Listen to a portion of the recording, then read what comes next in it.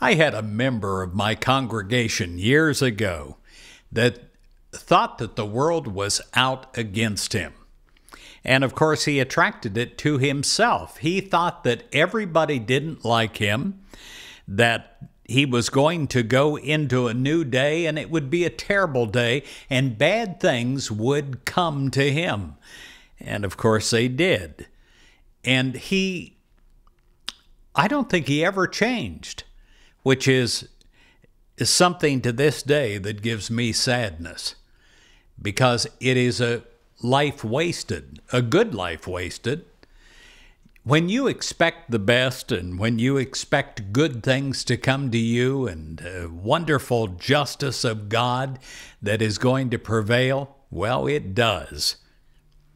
It says in Job 37, verse 23, God is great in power and in justice. The perspective that you have on your world helps determine how we will feel about the events that take place all around us and in our world. If we find ourselves in a situation that appears to be unjust or unfair, let us not view it from a negative perspective, but rather a more spiritual one, as God does. Let us release our personal and emotional feelings about events and pray that divine justice is always at work, regardless of the appearances to the contrary. And we'll find that we attract just that to our lives as we view our world from a perspective that acknowledges God's good justice in every situation. We find new meaning in the events that personally affect us, and we perform our daily activities with a renewed sense of enthusiasm, and we more easily express God's love to others.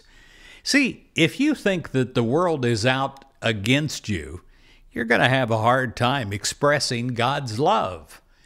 But if you think that everything is out for your good, that the dice are loaded in your behalf by God, that your day is going to work out well, you tend to take on new enthusiasm and new energy. When you view your world from a higher perspective, you'll see a broader picture of life itself, one in which divine justice assures the right outworking of all the situations. I pray today that you view your life from a spiritual perspective and you realize that God is always at work.